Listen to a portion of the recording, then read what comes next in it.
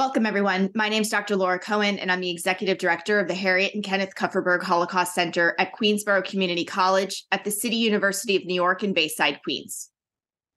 Our mission is to use the lessons of the Holocaust to educate current and future generations about the ramifications of prejudice, racism, and stereotyping.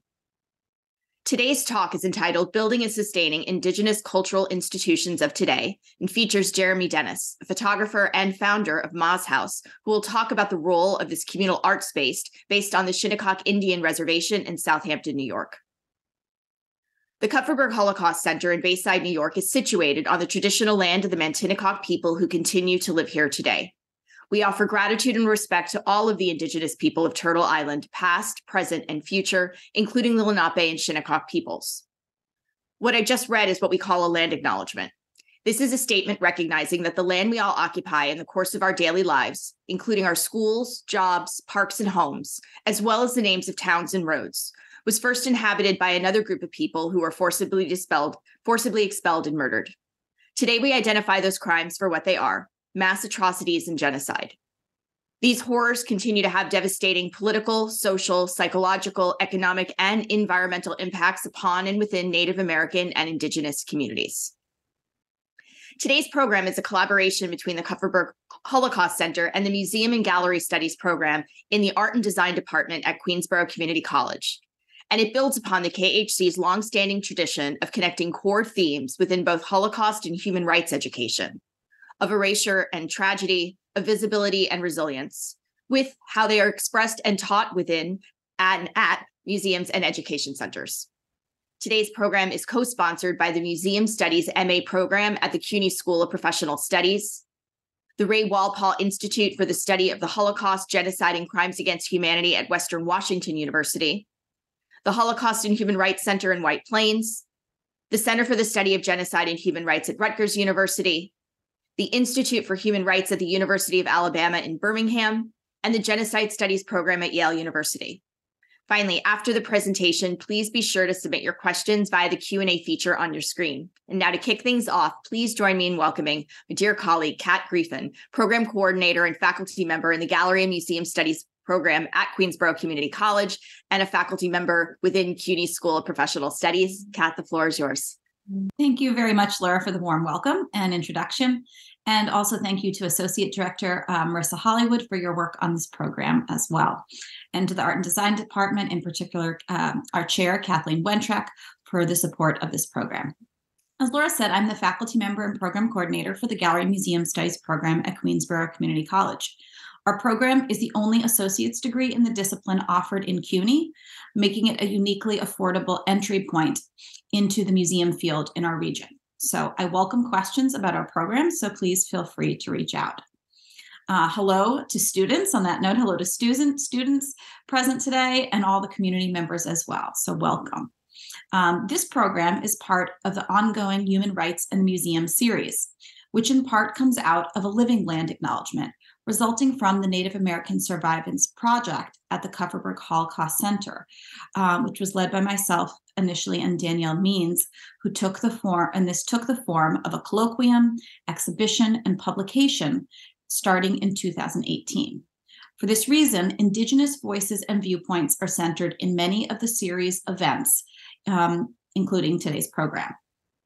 And we plan today's program in this contemporary moment when museum professionals and cultural workers are questioning the structures and founding principles of older museums and cultural institutions, especially those that came out of earlier colonial contexts and collecting practices. Many of our prior programs over the last 3 years in this series have addressed issues related to these historical institutions, such as repatriation. We considered, in that case, both the context of reckoning with Nazi art theft, and then, on the other hand, the complexities of museum work with working with NAGPRA, or the Native American Graves Protection and Repatriation Act of 1990. But instead today, this program, in the spirit of survivance, looks to the present and to the future, considering the possibilities created by new cultural institutions that serve and speak to, with, and about Indigenous communities now. In particular, we are honored to have the artist and founder of Ma's House, Jeremy Dennis, here to speak to you about this recent cultural institution located nearby on the Shinnecock Indian Reservation in Southampton, New York. Ma's House, a project which Jeremy began in 2020, is an art space of Black, Indigenous, and people of color. The space is located in Dennis's former family home, which was built in the 1960s. For those of my students in Introduction to Gallery Museum Studies, it may be interesting to consider how this space is a kind of historic house museum, but operates much differently than other HHMs you have been learning about in class.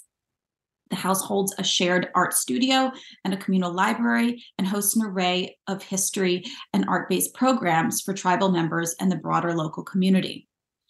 While history plays a role here, this is a space for living artists and vibrant contemporary communities to learn, create, and connect. Before more formally introducing Jeremy momentarily, I'm also pleased to share that the current artist in residence at Ma's House is Bronx-based artist and educator Dennis Redmoon Darkeem, who was also featured in the KHC's 2020 Survivance exhibition. Now, I'm very pleased to introduce Jeremy, who will speak about the creation of Ma's House and his work building and sustaining this vibrant cultural institution. Just to give you a little of his background, Jeremy Dennis is a photographer and an enrolled tribal member of the Shinnecock Indian Nation in Southampton, New York. In his work, he explores Indigenous culture, Indigenous identity, culture, and assimilation. He's received numerous awards to support his work, including the Creative Bursar Award from Getty Images, as well as residencies at Yaddo, Birdcliff Artist Colony, Watermill Center, and Vermont Studio Center, only to name a few. He's at solo exhibitions at the Paris Art Museum, Stony Brook University, Suffolk County Historical Society, and a number of other venues. He has an MFA from Pennsylvania State University and a BA in studio art from Stony Brook University. He lives and works in Southampton, New York, where he established Ma's House. And I also am very happy to invite you all to get to see his own incredible photographic practice at a solo show opening at Acon Contemporary in New York City on November 2nd. We will share some links to some of these materials in the chat for you to continue to learn and see more. Jeremy, welcome. We are very honored to have you here. Thank you so much for joining us for your second program in this series.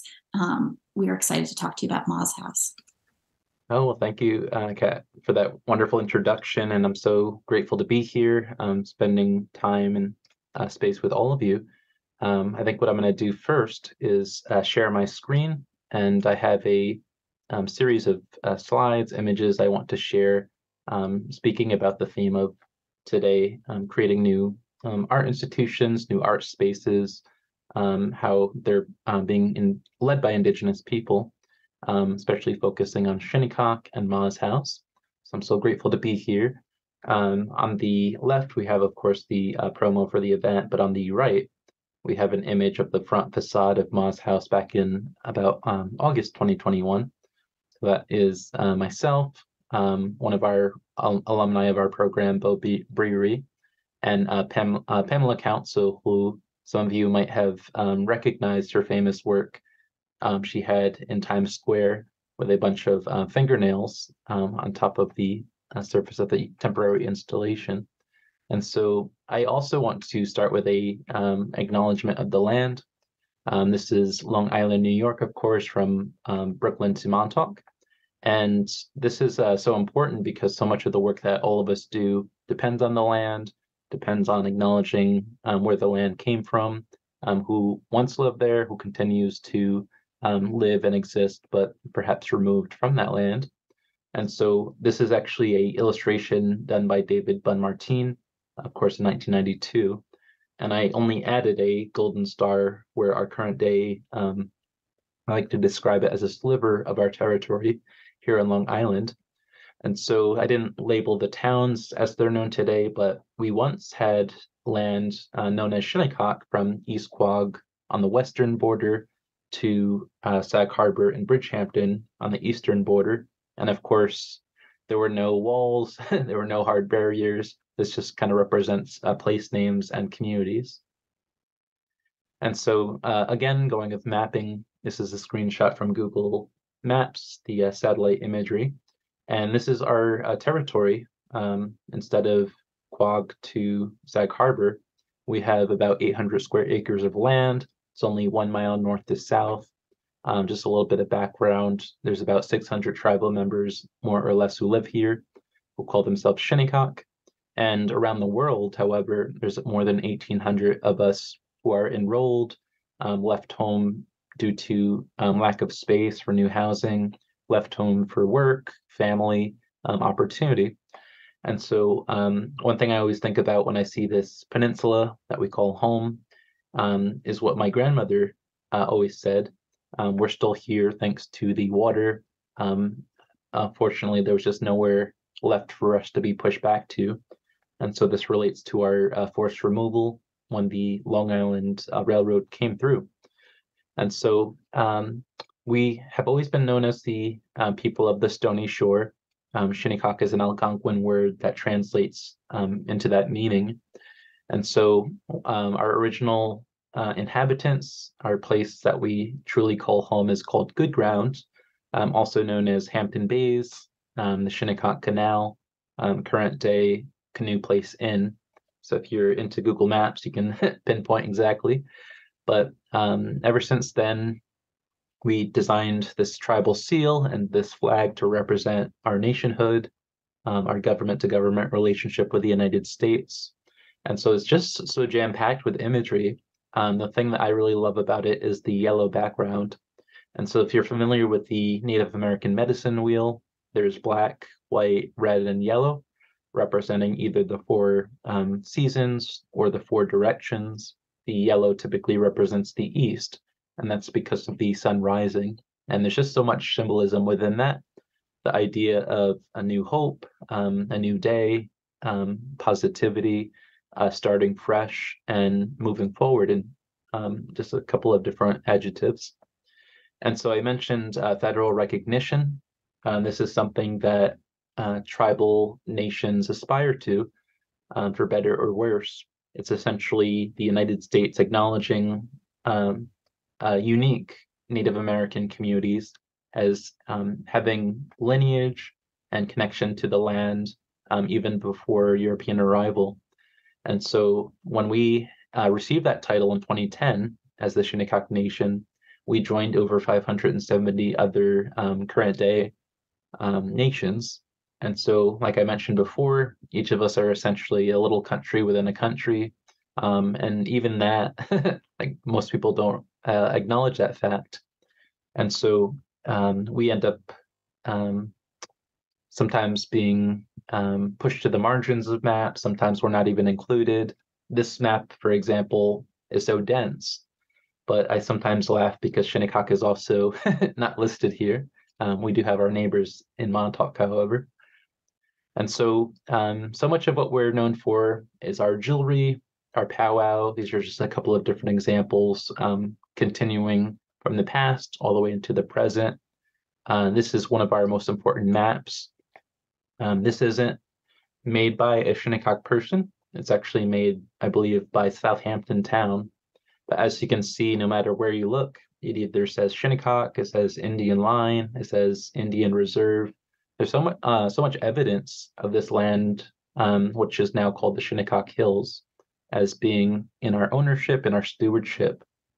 And so this is something that, unfortunately, in 1859 was just outright stripped from us without compensation, without community agreement. And so one thing that's missing that exists today is the Long Island Railroad. And so it essentially goes along this northern road that you see, 27 East today. And when that came through, the Hamptons essentially became what it has always been known for today, just a resort for the wealthy. And so we were unfortunately in the way, in the eyes of those who were developing it and transforming it. And we now exist in this green rectangle, and we still fight for that land just a minute away from us. And so this is a landscape photo that I took at a place called The Point. This is on Shinnecock, the southern tip of Shinnecock. And as you can see, it's just a beautiful, almost like a nature reserve. it's almost as if no one has ever destroyed or desecrated or built upon this land, and that's essentially still true. And yet, as you look into the distance, if you have a large screen, it's probably easier. But you see all the mansions that are built right upon the water. And so my godfather, Keith, whenever we walk down to the water's edge here on Shinnecock, we always say that we have to look at their mansions, and then they, across the water, get to look at our beautiful reserve. And so if you've ever been to our powwow, the oldest art form is something called wampum beadwork or wampum jewelry. And so for thousands of years, this material on the left, which is only found in the Northeast, has been rendered into these very delicate shell beads on the right. And even today, an authentic wampum bead can sometimes cost $3 for a single purple and $1 for a single white. And over time, unfortunately, these were discarded by people who inherited this material and thought it was just something that didn't really have a lot of value. But it does take dozens and dozens of tries to even create something at this size. This is the Haudenosaunee or Iroquois Confederacy belt in upstate New York. And this represents, as you can see, it's not just jewelry, it's not currency. It represents storytelling. It represents unification and symbolism. And so this is the most famous example of wampum jewelry being used. But most people don't realize that in order for the Iroquois to get this, they had to come down to the coast and engage with us. So everything's always connected, I always remind people. And so, excuse me, here at Shinnecock, we're probably most known for our annual powwow. This is a photo I took up on the stage around the bonfire. And this is the powwow in the off season. And so each annual Labor Day weekend, this year it was September 1st to the 4th, the event, which is a gathering of nations, it's open to the public, attracts over 40,000 people over those 4 days. And as you can see, there's ticket booths. A lot of the ticket revenue goes towards our tribal jobs, our filling in potholes, things like that. And so this is the main fundraiser all year for the tribe. And so I invite you to come and join us for next year. I believe it will be our 83rd in a row. And so powwow is just such a important time of the year. For those who don't know, Indigenous people here in North America, Canada, and beyond have experienced colonization in the form of first it was forced assimilation.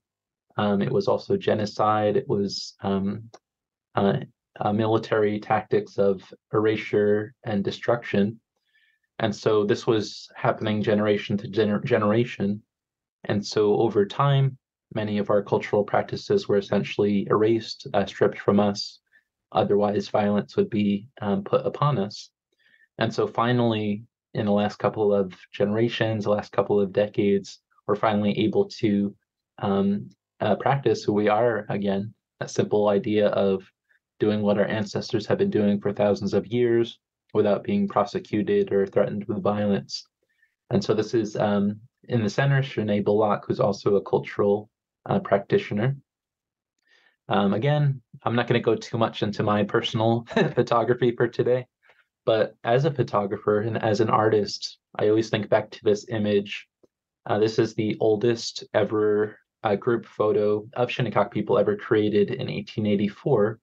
And so it's the first, and yet the caption reads, this is the last of the Shinnecock Indians, LI, or Long Island, New York, 1884. And so it's really just, I don't know what the word is to describe the idea of we have to go out and photograph Native Americans in order to prove that they're disappearing. It's the vicious circle in terms of this vanishing race narrative that continues to exist today. And so even though there's 600 of us on territory, people see us in person and even to our face say that we're not Native enough, we no longer exist, people just don't acknowledge us. And so when I think of photography as a tool for good, I also think of it as a tool of destruction and colonization. And so all of this context is the background to Ma's house. Ma's house essentially is a family home that was inherited by my family in 1960s. It was built in the 1960s, and I actually grew up in the house in the 1990s when I was born. So I grew up in this house for about 13 years. Unfortunately, it was in such disrepair, from the utilities not working to holes in walls to just everything kind of breaking down over time. And so one of the reasons for that most people don't realize is if you live on an Indian reservation, you don't have access to the same mortgages, to the same loans in order to build anything at all. And so even if you do somehow get the funds to build, you also can't get house insurance. So if something breaks down, that's directly out of your pocket. And often people really can't afford to do that. And so we have a Indian reservation in the Hamptons here on Shinnecock. According to previous censuses, the income for an individual can be anywhere between 8,000 to 10,000, whereas in Southampton, that number is 10 times or more, depending on whose house you're looking at. And so this is additional context into kind of the environment in which Ma's house exists. We live in a marginalized community. We've had issues with representation and economic disparities. And so just a little bit of background for Ma's house as well. We have a history of taking materials dating back to 1845 from a Grace Episcopal Church in Riverhead, and using those same materials to build the house that we operate in today. And so on the left, you can actually see my grandfather taking apart the old building with the cross in the top right of that above image. And then that's the whole building on the bottom. And when we were doing renovation for Ma's house, you can still see those diagonal boards. And I don't have a photo of it, but my grandfather was self-taught and he didn't have a truck. So he would use the family Volkswagen to somehow bring those huge boards all the way here to Shinnecock, which is current day 30 minutes. And so on the right, we have another beautiful family photo. That's my mother, Denise, on the horse, and her 5 siblings, along with Ma, my grandmother. Loretta is her birth name, and Peter, my grandfather. And back before we had our major powwow in the 1970s, what would happen is each family would actually host their own cultural festivities in their front yard, and that's true for Ma's house as well. And so in the 1970s, there was pony rides, there were archery ranges, there was a mini powwow stage for the siblings to dance upon. And slowly over time, we dedicated a huge part of our reservation just to the annual celebration of powwow. And so everyone always asks, who is Ma? Is Ma my mom? Ma is actually Loretta Silva, also known as Princess Silva Arrow. She passed away, unfortunately, when I was only 8 years old in 1998. And so much of what I learn about Ma comes from my mom's memory. She's also the family historian. So it's almost as if ancestors from long ago are still living because of my mom's incredible memory. And so this is another group photo of myself with a blue ball, my sister on the left, my 2 cousins, and Ma, just a little bit cropped out. And so when Ma was nearly at the end of her life, she told my mom what should happen to the house. And she said that if nothing else, it should become a museum to family history and to Shinnecock history. And that's what we've been trying to do and more. And so going to the modern day Ma's house and what it is, it's a communal space here on the Shinnecock Reservation. It's actually the only native-led artist residency on an Indian reservation as well. So we have that unique fact. And so going back to June 2020, when the pandemic was really peaking, we ended up deciding as a family to try to save this 1960 home from falling in on itself. And so as you can see in this left image, there's actually a direct hole next to the chimney going from the inside to the outside. And that has always just been there. It's just been boarded up with foam boards, some spray foam, other materials that were improvised. And living next to the ocean with all the salt water, all the humidity, this is pretty much a formula for a house rotting away. And so when we started the GoFundMe in June 2020, we thought we would get a couple hundred, a couple thousand, but it actually amassed enough for us to completely transform the house into something livable. And because of that generosity, we really didn't think I should just be the sole person living in this house. We should dedicate it to the generosity that made this renovation possible. So that was one of the reasons for turning Ma's house into what it is. The other is the racial reckoning that we witnessed as a nation. And so we started Ma's house in June 2020, and we saw the devastating news of the George Floyd murder in May 2020. And so this was also the peak of BLM at the same time as the pandemic was happening. And really, the response by many people of color is social justice, healing within communities of color, telling the truth, and allocating resources to organizations led by people of color in order to educate, empathize, and prevent this violence.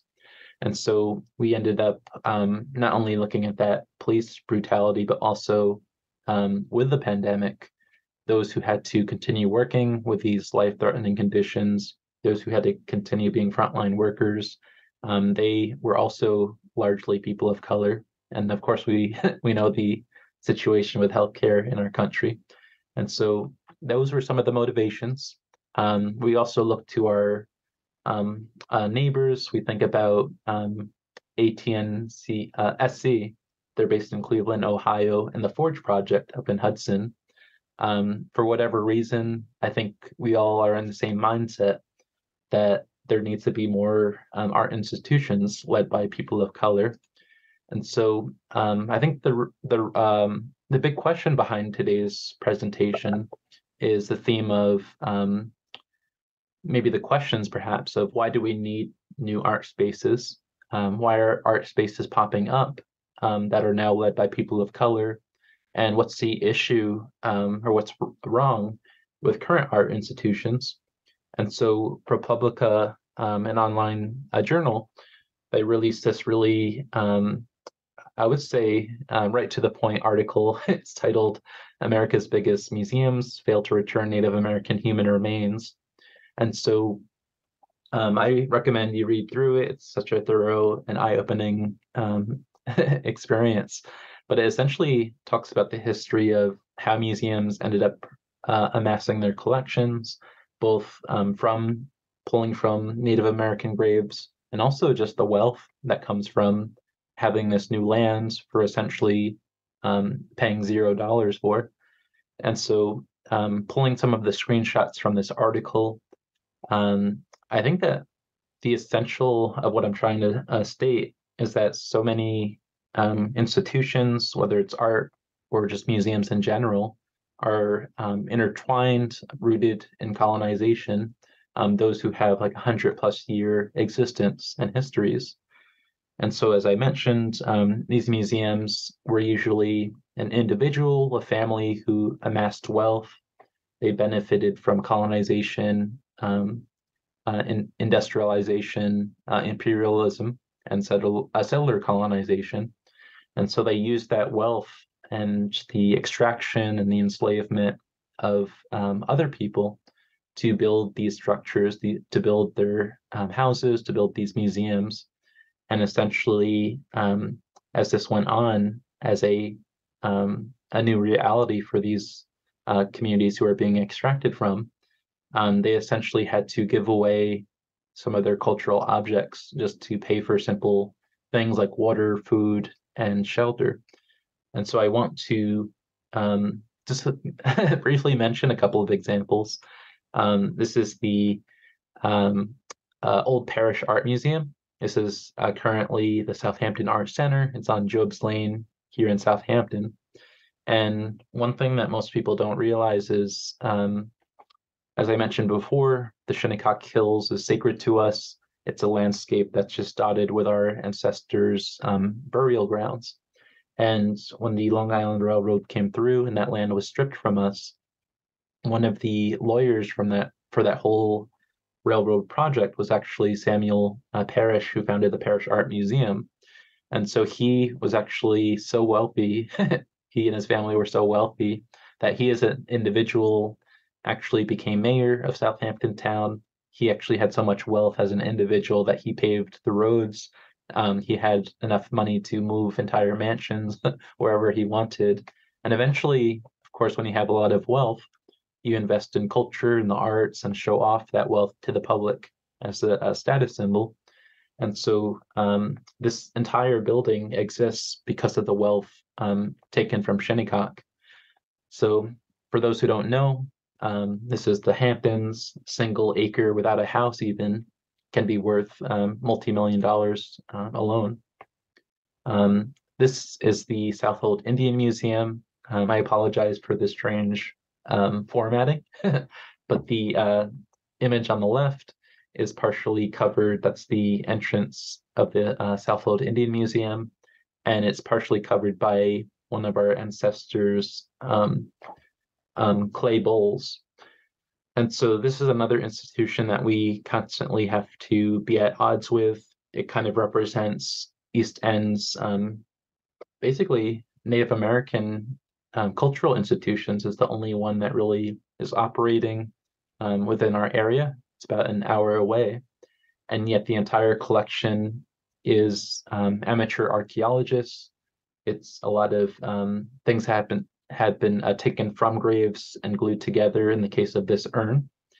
And so we fight every day just to have people see the truth about who we are. We look at institutions like this and say, like, why do they still exist? Why do they keep getting funded? Why do people keep going to them? And what are the alternatives? One other reason, going back to Shinnecock territory itself, that we have Ma's House and it exists today is the fact that our beautiful Shinnecock Museum, which I believe was founded around 2013 or earlier, it has unfortunately been out of operation for several years at this point. And so the object collection is beautiful. It has many family photos, many donated objects, but just due to many different reasons, this has unfortunately been closed to the public. And so we started Ma's House out of the need to have a cultural center, to have a place where artists can not only be appreciated, have a space to work and have feedback, have community. This would be a beautiful space to continue that. And in fact, there's so many articles online that provide evidence on how small institutions like Ma's House can be a benefit to Shinnecock Museum and other local institutions. And so going back to Ma's House, I described many different museums, and we ended up not using that term museum as part of Ma's House. For example, we didn't call it the Ma's House Museum, just because of that simple association, the idea that things are going to be behind glass, things shouldn't be interacted with, things kind of go to museums to die in some people's voices. Sometimes objects that are supposed to be used and appreciated every day end up in vaults, end up in drawers, things that never see the light for months or years. And so with Ma's House, we wanted to identify ourselves as a living space led by Native artists. And so this is the before and after of the front of the house. This is actually the original footprint of the house itself. It was a single story, one-room house back in the 1960s.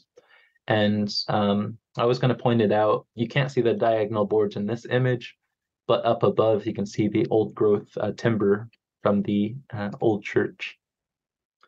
And so the renovation continues today.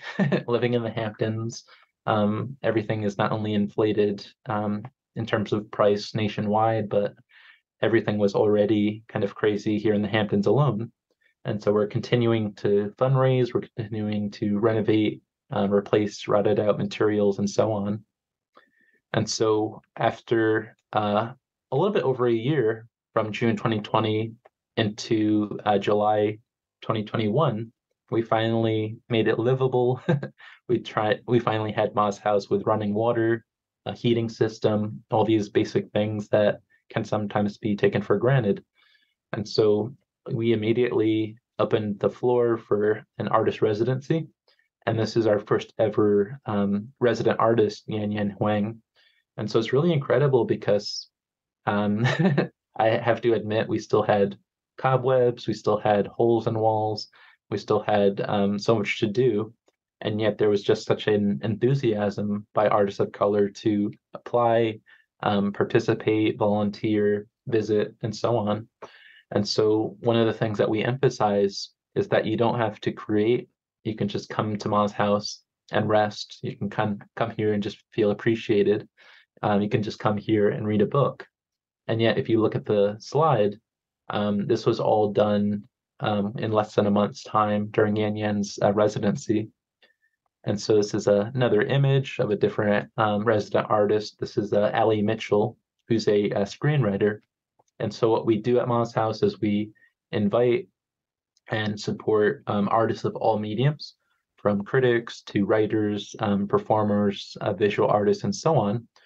And so one of the successes, I would say, from our residency program is the fact that many artists say this is the first ever residency that they've ever applied to, the first ever that they felt excited for, the first they felt like they belonged, and the first, in some cases, that they ever were accepted. And so just that simple idea of being an artist of color or being a person of color and feeling like your voice matters, feeling like what you have to contribute matters.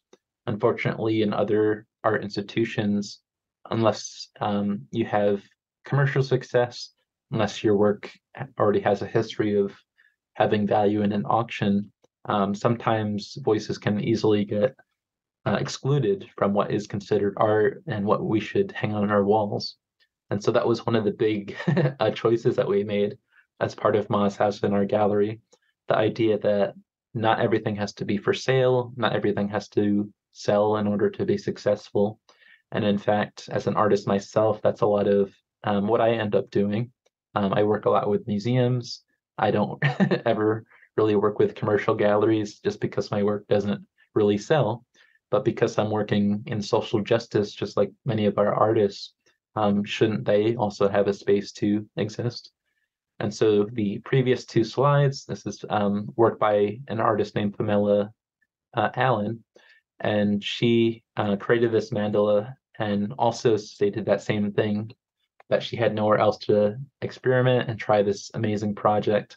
And finally, with Ma's house, we were able to provide that space. We also have weekly workshops ranging from any medium you can imagine. We also have weekly history classes, and it's all just about the idea of bringing people together. This is Shane Weeks, who's leading a history class, and many tribal members who are in the room with us. This is also the before and after of the residency room. So all year long, we dedicate this bedroom as part of Ma's house to artists of color to come and stay for 2 weeks, to be inspired by Shinnecock. The library in this room has over 24 books based on Long Island's Native history. And we do ask that each artist maybe be inspired by Shinnecock land, history, current issues. And what that ends up doing is not only creating a connection between those of us who are here, but also when they go back home and present their portfolios, they now present and honor Shinnecock. And we no longer become this 1 mile north to south little dot on the map. We become this much larger topic, this much larger contribution. culturally. And so this is a photo that actually one of our participants took. He took a selfie at one of our free public workshops. And so every week since last June, my mother, Denise Silva Dennis, has been doing these free public workshops on beading. So we've done bracelets, necklaces, belts, bandolier bags, and more. And all the materials are provided. And a lot of this is thanks to donors, especially the Creatives Rebuild New York opportunity that we are currently part of. And so, as I mentioned before, this whole idea of Moss House never really occurred to us before maybe May of 2020. The idea of all of this gathering, all these new connections, all the possibility. And so I think that the biggest accomplishment is the bridging of different communities. And so it's so true here in Suffolk County, the idea that communities are so segregated. You can actually look at Google Maps and point at those who have wealth, those who have a certain cultural identity, those who are Native, those who are Black, those who are white, and so on. And so this is something that, as part of Ma's House, we have a very modest space. We have very modest means as a community, and yet we're able to lead and have this transformational way of bringing people together. And so I didn't add the caption, but this is the Queens Museum, who came for a tour not too long ago, which is really amazing. And so going back to our gallery, this is actually my mother, Denise, on the right, and my Aunt Gloria on the left. And the amazing thing about this exhibit and this photo is the fact that my mother, who's just, of course, one generation before me, she actually went to school through the same process that I did. She went to studio art, she did the undergrad, she went to college and had a serious progression. But her mentors told her that she would never become anything because she's a woman. She would never become anything because she's a Native American doing painting. And so it was only last year that we finally gave her a solo show at Ma's House as part of our exhibit list. And this was the first solo show that my mother had in 40 years. So she's in her 60s now. And I think it's just that alone is such a great feeling and accomplishment. And so every 2 weeks, we have a different opening reception. I invite you to join our newsletter or follow us on social media for the next announcement. But as you can see, it's such a diverse group of people who show up, people who I always describe as allies who should probably already know each other, but for better or worse, finally come together. And thanks to Ma's House, they end up connecting. And so this is my partner. This is Brianna Hernandez, who is our curator. She's standing and doing a tour of our previous Thomas Indian School exhibit. This is based on the boarding school that existed historically in upstate New York, where even some of our Shinnecock relatives went and experienced that idea of forced assimilation. They went as Native Americans, and the motto of these boarding schools was to save the man, you have to kill the Indian. And so as you can see, it was not a very pleasant place just by the photos alone. And the amazing thing about the exhibit was that it was so informative, but it was also accompanied by current day photos by Seneca Nation artists. And so another accomplishment as part of Ma's House is we were featured in Teen Vogue. They're currently just doing online publications, but I always think it's so funny that it's Teen Vogue. It's supposed to be like youth and fashion and like playfulness and social media, and yet they always do such groundbreaking and incredible stories about Indian country and Native Americans. And so we ended up being invited around September 2021 to participate. And so not only did they highlight Ma's House, but they also interviewed and did portraits of many Shinnecock teenagers as well.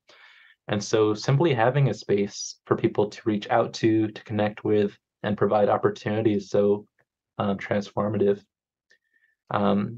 This is also another amazing room in our house as part of Ma's house. I would say this is our most incredible asset. This is our Ma's house communal library. And last year, actually it was 2021, the Sag Harbor Library, the John Germain Library, donated over 400 books on Native American content. So it's regional, it's nonfiction, it's academic, poetry, and everything else. And so this is such an incredible volume of books. And yet, one thing that normally happens at libraries is they deaccession books that don't have value to their immediate community. And so it was the case where the community didn't have enough room in their library to have these books and have them available. And yet we as Ma's House, this is our most precious topic. This is what we look to present. And so this is another thing where you kind of need to have more than one center for culture, for libraries, for information. And that's another reason Ma's House exists. Because we're so small, we have been working with different institutions, other nonprofits, and art spaces and museums to have satellite exhibits. And so just recently, this past August to October, we worked with the Old Stone House in Brooklyn to create an exhibit that features not only our alumni of our program, our residency program, but it also featured an open call for artists of color throughout the nation to submit work, actually inspired by not only the Ma's House project, but my grandmother, Laura de Silva, also known as Ma. And so these are just a couple of examples of how partnerships can benefit both institutions. It also just goes to the heart of what museums should be. They should represent the community. They should represent those who are living in the area and amplify voices. It shouldn't be spaces of exclusivity, spaces that are alien to those who kind of just want to go to their local museum and have that example or that experience of feeling welcomed. And so these are just a couple of more examples. These are some of the artists during the opening reception. And I was just astounded at how much interest there was in the submission process. It is another small space, but we received over 80 submissions, and we had to somehow narrow it down to just 11 artists, which was so difficult. Here at Ma's House, we also have exhibits, of course. I invite you to come and visit us for our current one. It's up until November 25th, but this is a solo show by an artist named Suhei Gutierrez, Entre Mis Mundos, or Enter My World. And so it's a incredible show that features paintings, and everything is also for sale and on our website if you're interested. As part of our nonprofit work, one thing that stood in the back of our mind was the idea of accessibility and inclusion. And really, so many nonprofits say that's their biggest priority, but the physical barriers of entry into their institutions is just a simple thing that needs to be resolved. It needs to actually be accessible to everyone. And so we have a lot of elders in our community, a lot of elders come to our programs. And so finally, just about 2 months ago, we had a ramp for our accessibility, and that was fundraised through our different programs. And so if you're interested in learning more about the Ma's House project, this is the URL. There's actually 2 mini documentaries that are free online about the project as well, if you're interested in seeing that before visiting. And even though our nonprofit launched in August 2021, we've had so many partnerships, we've had so many support streams, and we continue to build new relationships. And I think this is all to say that there needs to just be more and more art institutions led by people of color. There's such a mutual reciprocity. Everyone benefits when there's just more spaces to support those who are in need in the arts especially. And so to end, this is just going to be the last slide. It kind of gives you a sense of different offerings. These are just different ways to get in contact. We also have a Moz House podcast that features all of our alumni. We also are active on social media and Instagram. So I invite you to not only try to make it out, but also stay up to date on these different platforms and share where you see others who might have an interest. So I think I'm going to stop sharing, but I appreciate you all listening and look forward to seeing if there's any comments or questions. And thank you again for your time. Jeremy, thank you. Thank you so much for this incredible presentation and taking us through a tour of the history of Moz House and your region. And this time, we don't even have to wait. The hands are raised immediately. So I see that Rebecca White has her hand raised. I think that the format that we're using for this program, you'll need to post into the Q&A, if I'm correct.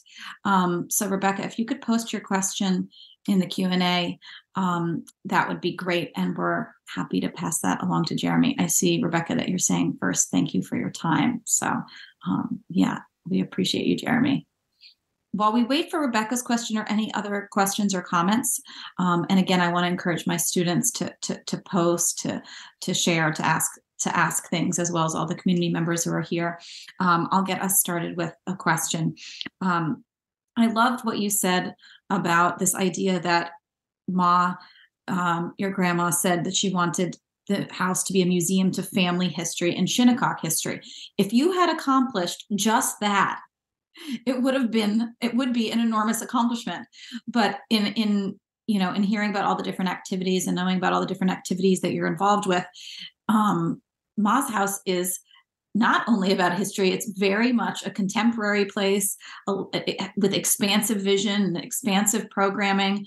How did you move, and why did you move or add so much contemporary material, space for living artists, when you absolutely could have done the simple and important task of honoring the family history and the community's history?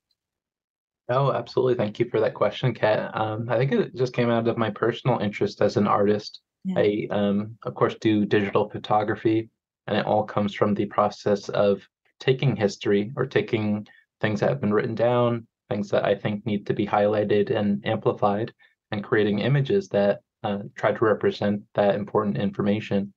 And so it does fuse the past and the present. They're always intertwined. And that's something that I acknowledge in my work. It's also in the work of Moz House. And so all the weekly workshops that we do, those are passed down generation to generation techniques. It's part of our traditional practice to do beadwork and have those different designs, and that continues today. One section I didn't show of Moz House is the the specific books that we have in our library. I would say that's definitely in the realm of what my grandmother envisioned, just the idea of having those accessible at all. Some of these very hard to find books is part of accomplishing that. But I think the simple fact that when people think of Native Americans, they think of, unfortunately, sometimes a static group of people in the past. They think of black and white or sepia images. They don't really think of us as continuing to exist. And so just reinforcing that idea that we continue to have so much to offer, we have so much to contribute, not only culturally as what we do as part of Moz House, but I think when people come together who are Native and non-Native and see what everyone's up to, it's just so eye-opening. Yeah, I love that you brought up the library too, because the Kupferberg Holocaust Center also began as a library. It began in the basement of the library at Queensborough Community College, first out of that important task of speaking about history so that it's not forgotten. And so the fact that when we planned this program, we were thinking about while the Kupferberg Holocaust Center it's been around for a few decades, I still think of it as a younger organization in comparison to the the museums, the other museums were referring to other institutions. So it's interesting to think what's important. And I love that you spoke about how vital the resource is, the library itself. I think we feel much the same way. Let's see. We have a question in the chat. Gerard asks, what advice do you have for traditionally colonial institutions who would like to feature Indigenous art or artifacts in an authentic and respectful way? Oh, thank you, Jared, for that question. It is always such a nuanced topic in terms of like outside institutions showing Indigenous art and objects. I think it always has to come from, well, I'll give you an example because the Killers of the Flower Moon just came out. That's a very famous film by Martin Scorsese. And it's a harrowing history of the Osage. And yet, one of the criticisms I had, even though it incorporated Indigenous language and Indigenous actors in such a beautiful way, the original book that the movie is based on is actually through the lens of a non-Native person. And in the 2013, the film is also being directed by a non-Native person. And so I do wonder, are institutions capable of releasing that authorship and allowing Indigenous people to speak for ourselves to guide that whole process? And so it is a tricky balance because sometimes, like the community, sometimes those who attend museums, they associate with the staffers who put on the shows. And so I think there's this disconnect between understanding that needs to happen. And so when I get reached out to by people out of the blue to do different exhibits, to have my work curated, it is always a question of like, how much do they know about Shinnecock? How much will they know when they present it to the public when I'm not there? And really, it's a lot of it's almost like boring work to do the research first in order to have the excitement work of celebrating culture and having that thorough understanding. And so it is just something that is ongoing. Like I myself am still learning so much about Shinnecock. And so I think it is interesting when it is always native led if possible. So I hope that sort of answers. I think that's an excellent answer. And I'll refer back to another program that I think we may have a recording of, at least. We have some materials on the Kupferberg Holocaust Center's website. It's Diane Freyer, who founded the Native American Contemporary Arts Organization, Amarinda in New York, who's a filmmaker, who was, in addition to Daniel Means, who co-curated the Survivance exhibition, it was Diane Freyer who was our elder advisor. And she's a wonderful filmmaker who's, been creating work through her eyes for a long time as a filmmaker. So there are those filmmakers out there doing that work more and more, in addition to some of the Hollywood options that we have now or have had for a while. Okay, we have a question from Karina Dykman. How successful have attempts to return Indigenous artifacts back to their respective tribes from institutions that rightfully possess them been? I will say, I know, Karina, you are very thoughtful. I know this is a wonderful student of mine. And I'll say, I know that she's thinking of that question in terms of what you spoke about the local museum that has grave goods that they have on display. So don't feel you need to answer that question for in the broad sense necessarily, but maybe for any activities that you may be aware of in your community. Oh, sure. And thank you, Karina, for that question. I'm going to also put into the chat that ProPublica article. The unfortunate thing, just speaking broadly, is the fact that so many amateur archaeologists worked and took from the ground and gave to these institutions. Sometimes they sold them for profit. Sometimes people refer to it as like the golden age of archaeology, when you could really dig anywhere and do it in a way that no one else has really done it and prosper from that whole process. And so that has happened, of course, here on Long Island. We've been here as Shinnecock people for over 10,000 years. And so really anywhere you dig, you're probably going to find some sort of a material culture. And so one of the things that article presents as a really desperate situation is the fact that so many of those objects, like even if the museums have a willingness to part with them, they are something called being culturally unidentifiable. So amateur archaeologists go in, they dig up something, they document nothing at all about what they did, and sometimes it's the son or the daughter of that person who inherits these objects, and they kind of have no information about where they came from as well. So they give them to a museum, and then the museum is informed that that of course is not a good practice anymore to hold on to these burial offerings. And so when they try to return them to local tribes, there's just no information about who they should return to, where they were taken from. And so one of the crazy things here in Long Island is the fact that we are the closest federally recognized tribe in Southampton to New York City, for example. So it goes up to Hudson, and that's still the case.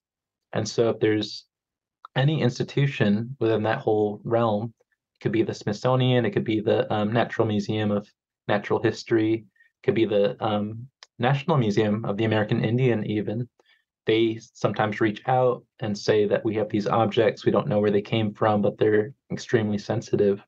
And you really can't say with certainty that we should claim them more than any other tribe that exists in the area. It's such a difficult situation for everyone involved. And so what sometimes ends up happening here on Long Island, at least, is there's a coalition of different tribal nations.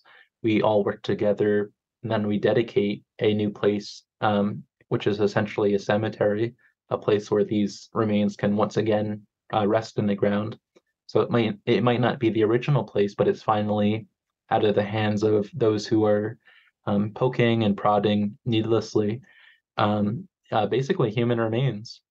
And so that's something that we're always trying to fight against, because within that article, there's just thousands of examples of institutions having these different objects. And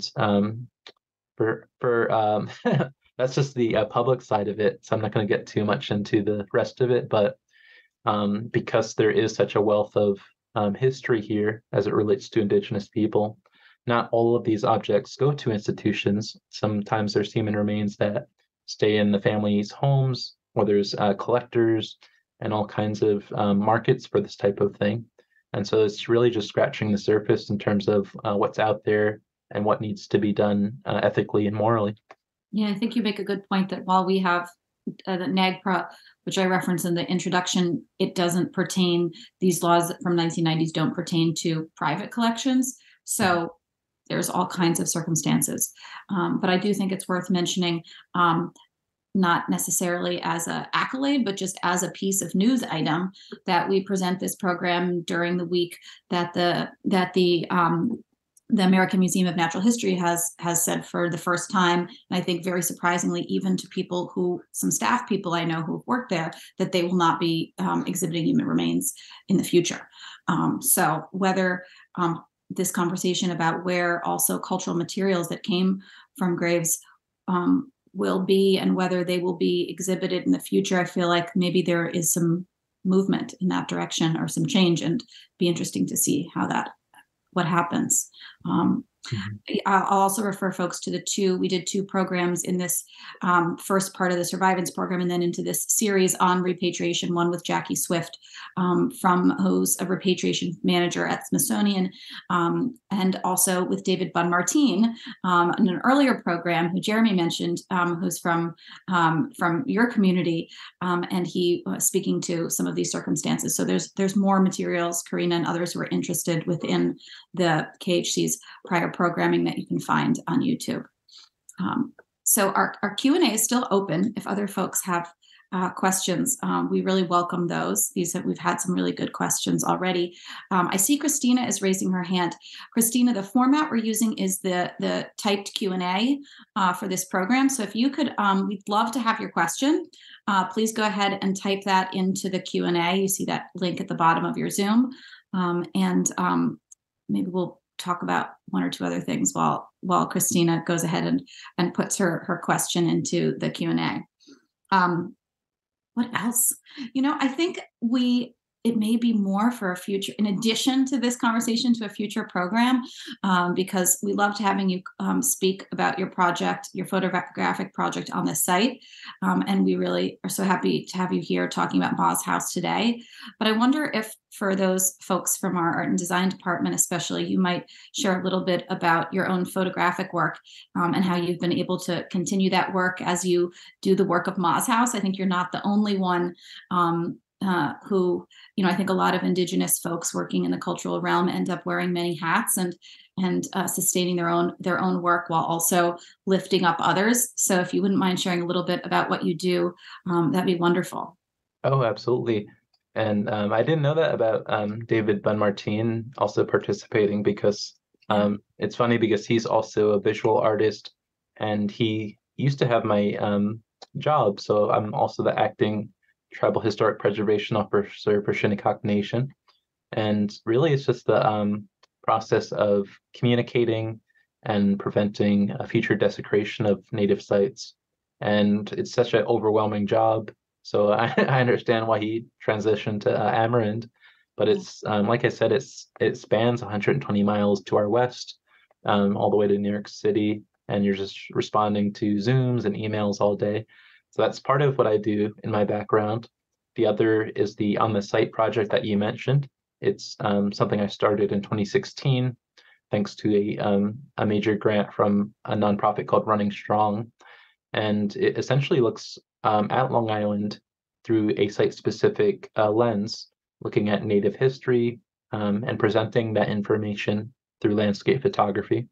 So I've only, again, scratched the surface in that project, but what I'm doing in about a week is exciting.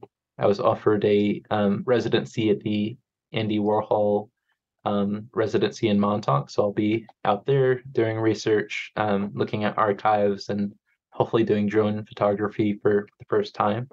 And then I'm also hoping this fall and winter to work with different hotels and inns up the island in Nassau County to find space where I can just research locally, spend the night, and go to different sites to do landscape photography. And really just such a massive project. It's 120 miles wide, the island. It's 10,000 years of history. And it hopes to go into the future as well. So I think eventually I'm going to try to figure out how to have assistance, how to have like an online submission so others can contribute as well. But it is a large endeavor.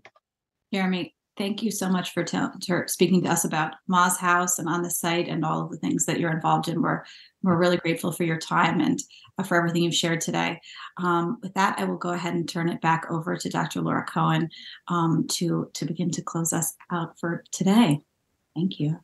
Thank you so much, Kat. Thank you so much, Jeremy. I've been sitting here wrapped, and there are so many things that I want to comment on. And I think the overriding thing is the amount of hope that comes through in your presentation, and that especially when I look at the field of Holocaust education, when I think about Holocaust memorials and museums, and so much of the conversation is about what happened in the past and bringing light to it and celebrating who people were and not just focusing on how they died. And here you are talking about how very much your community is alive and is everywhere and impacts all of the spaces and places that our American society is founded upon. And the fact that you continue to do this work and do it from a place of love, and even in the space, you do it from a place of love, despite all of the ways that the society is set up to not have you succeed. I was just thinking about how expensive it is, for example, where you are, and just literally the fact that you continue to do this work. And I'm just really grateful that you share of your time and your passion with our community here. Being in conversation with you, being in conversation with other Indigenous artists and Native American artists has really been very transformative for me on a professional level and on a personal level, and has really changed how I think about this work and making connections. And you said it before so eloquently, between the past and the present. And so Thank you. Thank you so much. And Kat, it's always, I'm just always grateful to collaborate with you. And thank you to everyone who tuned in today. And on behalf of the Kupferberg Holocaust Center at Queensborough Community College and the Museum and Gallery Studies program, we're really grateful to all of you. We hope you stay safe and be well. Thank you.